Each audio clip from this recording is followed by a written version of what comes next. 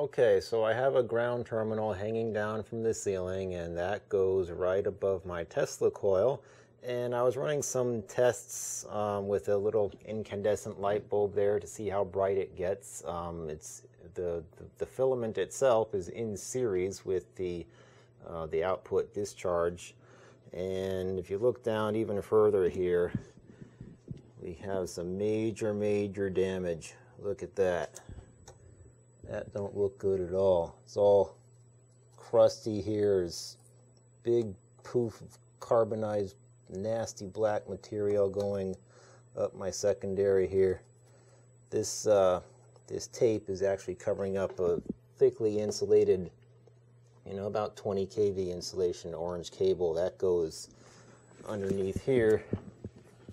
And I don't have it hooked up to anything right now, but normally I use that. That's on the other side, that's going to the first turn.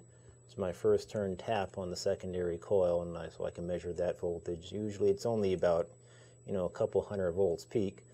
But, I was wondering why the heck did that burst right there? Did we get conduction from here to here out of only 100 volts and 20 kV of insulation on orange wire? Well, that's because I forgot to hook up the ground connection to the bottom of the secondary coil. This should have been right here, and it wasn't there. See, here's the ground terminal going way down here to the ground plate, and big thick ground cable all over the place.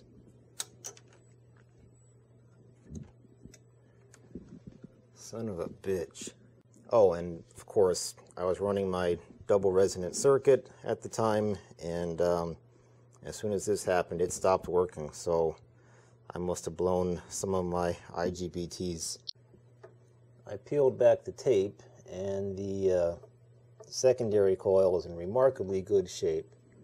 There's no damage to the actual wire here on this coil. It's just the first turn tap wire coming down here. That must have arced over to the primary coil. Okay, check this out. I got all the screws taken off of here, off of the IGBTs, and I was expecting to, need to, poke around with an ohm meter or something to see if there's any shorts, or I thought maybe I would have to apply a test circuit, apply a voltage to the gate, and see if the drain and source become conductive. But I opened it up and I saw little black pieces of plastic here, and sure enough, I don't need to test anything. Look at that. Both of these things, they just exploded. These are the both of these are one half of the H bridge on the one side of it. Real nasty cracks going all over the case. The other two are in pretty good shape, so they might still work. Good thing though, when I bought these, I bought 4 extras because I was expecting this to happen eventually. So after I get the bad ones replaced, I can keep on working.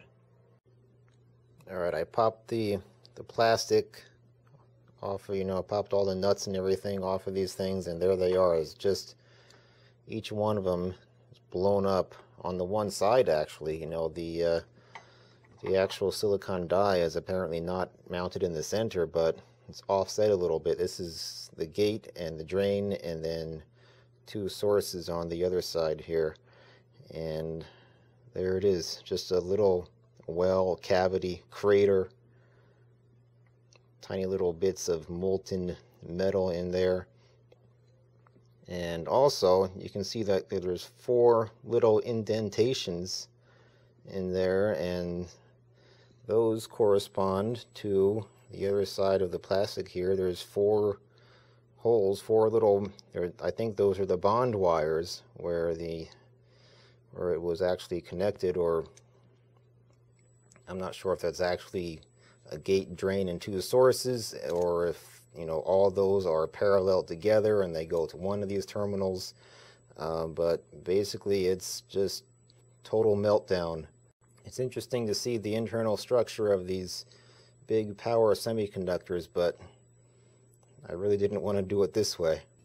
And actually, I think all those wires are all parallel together, because here there's 4 little holes. There's a pair of 2, and there's another 2 right next to each other. And so let's see if I can figure out where this went. Looks like it went to this one here. Yeah, they went down to the source. One of the source terminals went down to this one right here.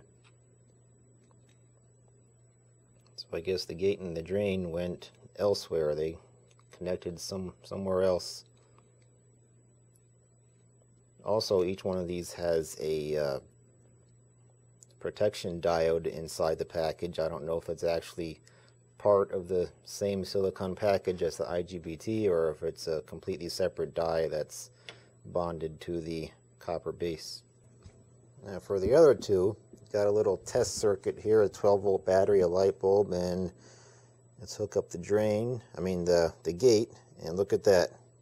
Light bulb turns on, and since the gate is floating, it should slowly drain, and the light bulb should slowly turn off one of these days.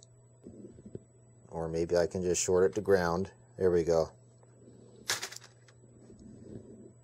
Let's flip over to the other one here.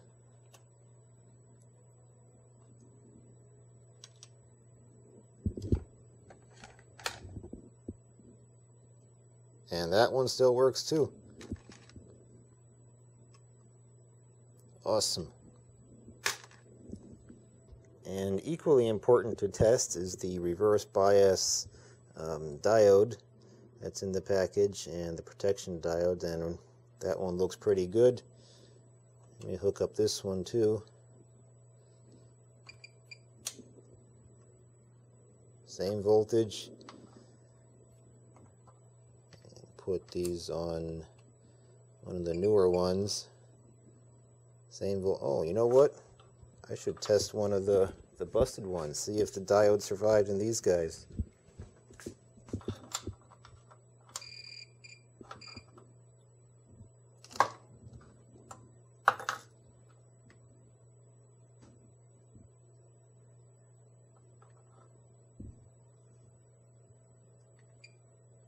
Huh, look at that.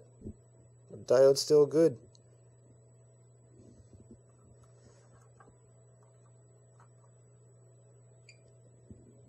And this one too. Awesome.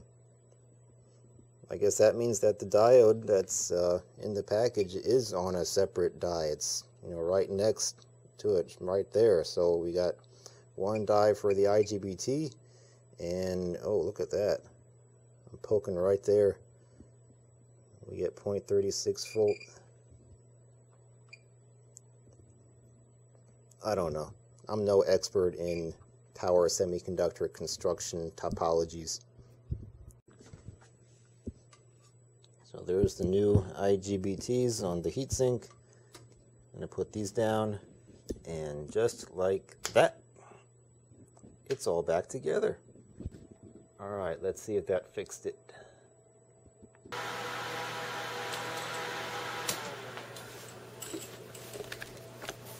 Apparently not. Something's still broken.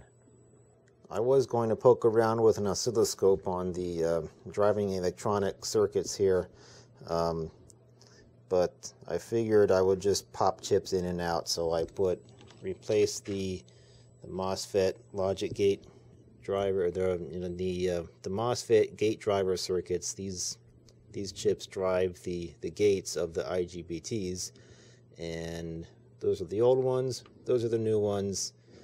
Turned everything on over there and still got no action over here. So then I popped out the logic circuits one by one, and the 74HC14, put it in this handy dandy chip tester here, and it should say a 14 if it's working, but it shows me 04. So Guess I'll put a new chip in there and see if that'll fix it. Alright, I think I found it. I did turn on the scope and poke around a little bit, and I tracked it down to the transient voltage suppressor and a little 1N5819 Schottky diode right there, and then another pair right there, and all four of those components are short circuit. I'm measuring across two of them in series here, and we got 0.13 ohms, and it's really bad. There's also these Zener diodes in here too. I measured those separately. They're fine, but that's basically what we're looking at right here. This transient voltage suppressor and this Schottky diode up here, short circuit from here all the way to here is what I'm measuring, and so I'm just gonna have to cut those out and replace them, and then hopefully everything will be working. And this is why you always order more parts than you need. You can see here's got a whole bunch of transient voltage suppressors here. Some of them I use, some of them I didn't, for different parts of the whole Tesla coil system. But there's the 1.5K E33CA bidirectional TVS, 1500 watts. So apparently when the other ones blew, they were dissipating in excess of 1500 watts. So I'll pop two of these in there, and as a matter of fact, I'm going to be real lazy here. I already cut them out. I'm just going to solder directly onto the leads of the old components. I'm not going to bother taking this off and doing it properly on the bottom of the board. By the way, before I was referring to the on these things, on the old IGBTs, I was talking about gate, drain, and source. Well, that's incorrect, because it's an insulated gate bipolar transistor, and what do bipolar transistors have? They have collector and emitter. So there's the gate, collector and emitter. Here we go. That's what they look like. There's their pinout. Gate, collector, and emitter on the IGBTs. And that's the part number that I'm using too. And there they are. Good as new. Put the isolation transformers back in here.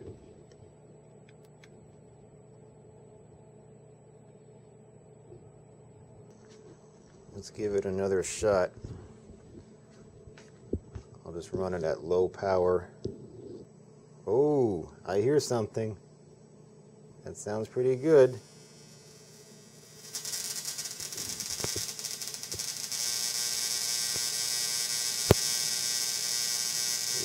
Yep.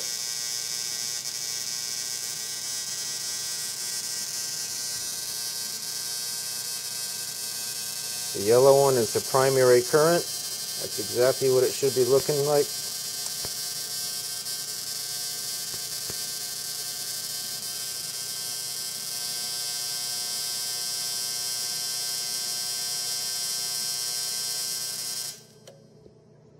Awesome.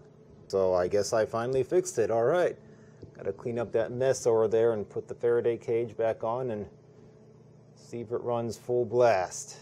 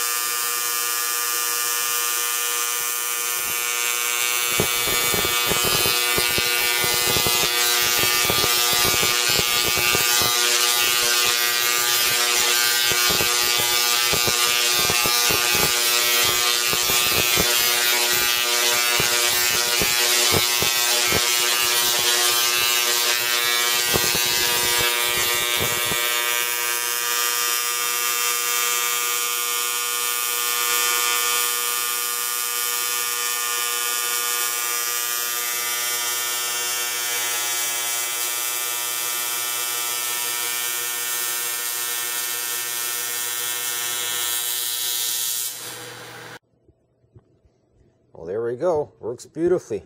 Got it fixed. And after looking at my notebook here, I saw the date, January 2011. That's 2.5 years ago that I started messing with these IGBTs.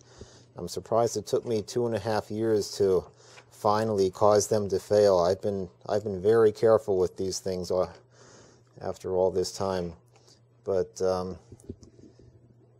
there's one last look at the damage, and it looks like it wasn't just a single instantaneous spark. I think there was actually some kind of flame that was going on here.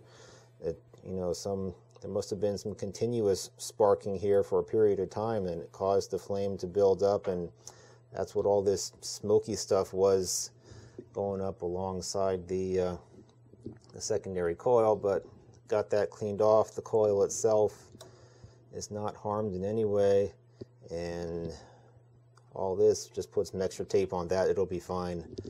And of course, I didn't see, with this primary coil in the way, that's why I didn't see the flame in the first place, because standing back here, you can see it's behind. This is about my eye level, but usually I'm looking down here or looking at the top. I'm not looking down there, and even if I was, I really can't see through all those coils. So that's a look at my Tesla coil stuff. I'll be making a lot more videos about this soon. Thanks for watching.